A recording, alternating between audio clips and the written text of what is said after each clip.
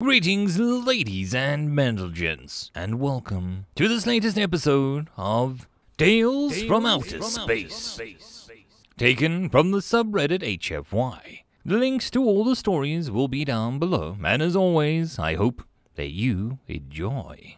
And if you do, please consider subscribing. Story number 1. The Witness, written by Joe2_0. He ran a hand along the slab of metal before him, the pads of the digits feeding each hand-etched letter. He was an ancient mechanism, this thing, the bringer of destruction. It had been to many places and brought hell with it each time. He had begun to read each inscription in order, even though he didn't precisely know what they were. Tunisia, Italy, France, Germany. Here the inscriptions changed. Someone else had begun scratching into the side of the thing. Korea, Vietnam. Another change. This seemed more recent, but just still badly faded and worn, but readable. Kuwait, Iraq, Afghanistan. They became less faded here, with another change in the style of the carvings in the metal. Ukraine, Russia. Another change. How old was this? He shook his head. Luna, Mars, Io, Ganymede.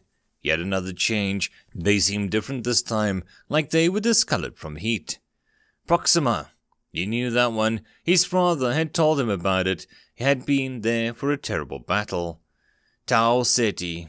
His father had told him about that one too. Horror stories, but now he knew what they were true. Bernard Star. Another place his father had been. There were more inscriptions all over this thing, but from there a specific one caught his eye. It looked like it was meant to be there, unlike the hand-scratched or carved inscriptions. S number 000326, GBT INSP. Browning machine gun caliber .50 M2 manufactured by Colt's Patent Firearm Manufacturing Company, Hartford, Connecticut, USA, 1923. The young Volker shook his head as he laid himself down in the dropship's bay and racked the machine gun's charging handle twice, loading the first round into the chamber. Seating on his haunches and forelegs, his eyes lined up a perfect and rudimentary aperture sights on the gun. As they sped towards the insertion point, he thought about how much the gun had seen and bore witness to. The Terran own wars, the wars of his race, and their eventual alliance. For that matter, he may as well have been the first non-Terran to have lain hands on it. He thought about that for a moment as the dropship came into the LZ and into enemy fire. The combined Terran-Volker force began to disembark, and he pushed down on the odd double trigger with his thumbs, covering his comrades. Tunk, tunk, tunk, tunk, tunk, tunk. Brass clinked to the floor of the troop bay, and black spring steel links flew out of the side. Tunk, tunk, tunk, tunk, tunk. He focused the blast on each shot, feeding something akin to a being teleported at the bottom of a swimming pool. Even with a large aircrew headset, and a being had to correct side of the muzzle. Tunk, tunk, tunk, tunk, tunk, tunk, tunk. The dropship began to lift off. As he kept firing below, the enemy broke contact and began to retreat. As the forces that they'd landed pursued, as the gun's rounds threw up fountains of dirt and viscera from amongst the enemy. Tunk, tunk, tunk, tunk, tunk, clank. The bolt was finished, and the LZ withdrew from sight as they sped away. He rotated the mount inside the dropship and pulled the side door closed, locking and sealing it as they climbed out of the atmosphere. He looked again at the machine gun. His machine gun, thoughtfully for a long while before their ascent, as if pondering. Was it a Terran custom? Did all soldiers do it? Or was it just this gun, this witness of war? He pulled out his knife, and then his point began to carve. End of story number 1. Story number 2. Above all, human, written by a erratic architect. When humans entered the galactic stage, it changed things forever. Each of the 6 great empires attempted to gain favor of these peculiar sentients. If the humans joined any one of them, it would have increased the empire's hold, both militarily and politically. But for all of that, the humans were agreeable. They denied becoming a vassal to any of them.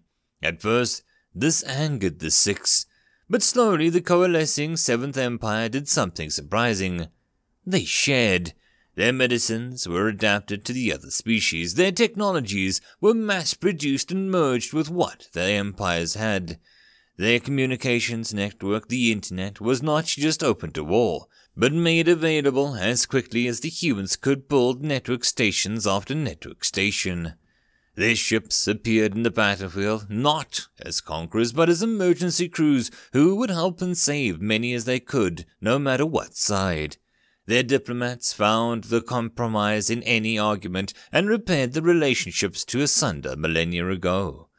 Their planners created precise and efficient systems of economics, housing, and even ecosystems, no matter the planet, no matter the challenges. Their explorers mapped hitherto uncharted parts of the galaxy, places previously deemed too dangerous to explore. Their scientists pushed the boundaries of what was thought possible. Even in the darkest nights, the humans shined a light on everything that they could. This wouldn't have been so surprising if the other empires had looked more closely at human history. The human empire was one that brought its stability, order, and advances to every place it touched, even beyond its borders.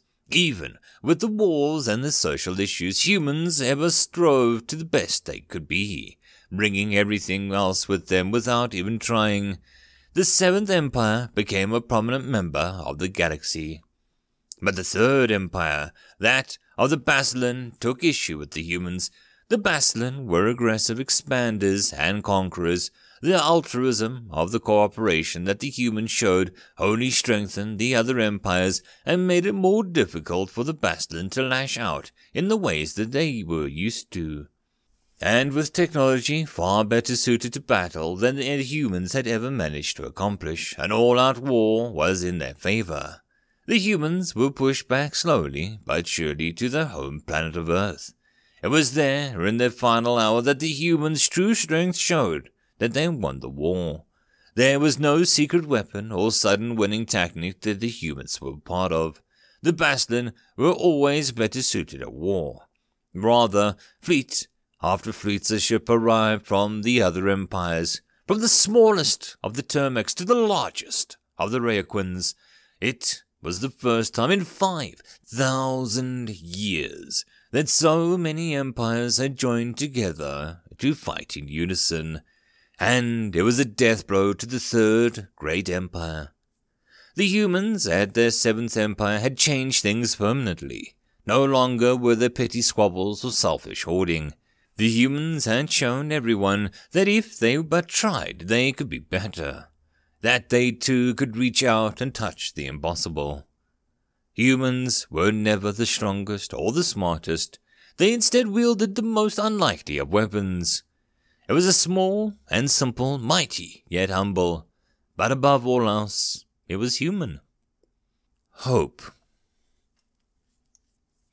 End of story number 2. I hope that you enjoyed, and if you did, please consider subscribing. If you wish to support the author, there is a link to the original story, so pop over there and give him your support. If you wish to support this channel, however, there are a few ways to do so. The best and easiest would be to share this video with other people, as well as liking, subscribing, and leaving a comment. All of these things tell the algorithm that this channel is at least vaguely interesting, and that may share it with other people. If you wish to support the channel in some other manner, watching my other videos would also help tremendously. Or, if you really like, there is a link down below to leave a tip or to join the Patreon. Any and all support is very much appreciated. And I hope that you all have a good one until the next time, and I'll see you then. Cheers.